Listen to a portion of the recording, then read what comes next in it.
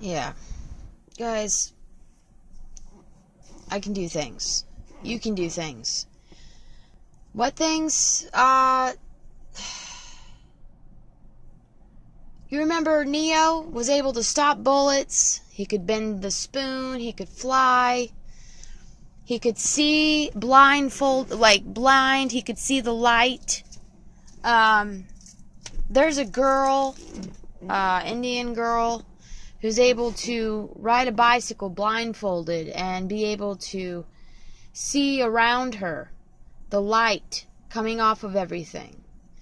I can see those same things when I cover my eyes. If I focus really hard for a while, I could start to see the light coming off of everything, and it's almost like a totally different... I guess it would be kind of the same way as if you went into the black hole sun and saw the perpetual twilight of everything, hard light constructs of everything. That's what this whole matrix is built out of, is just hard light constructs, essentially. They've found a way to manipulate matter. You think you got these bodies from God, from Adam and Eve? Okay. Yeah. No.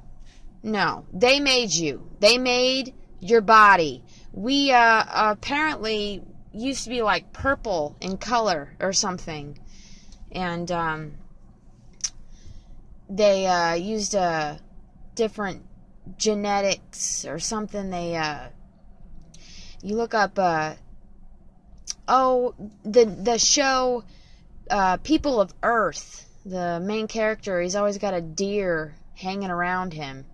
Well, there's a reason for that. Apparently deer head has a lot to do with our DNA. I don't know what the fuck they did, but they changed our DNA, okay?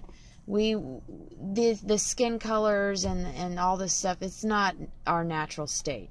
I honestly think the natural state is just our spirit body. We're not supposed to feel pain or anything.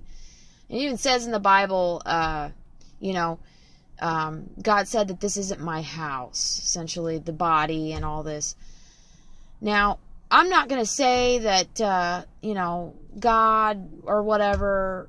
I mean, you're inside of a fucking game, okay? The Daredevil says, that light at the end of the tunnel, that's not heaven, that's the sea train. Well, I looked up sea train, okay, in Gematria, and it says, I am the game. So essentially, we're the game, okay? Kind of like that game Portal. If you ever played that game Portal, there's the main character Shell and then GLaDOS, the AI computer. And she always says, and then at the end when you win the game, we'll have cake. Well, cake means fetus, like baby, as in feed us, okay? It's all a game. It's all a game to create more light for the gods to eat.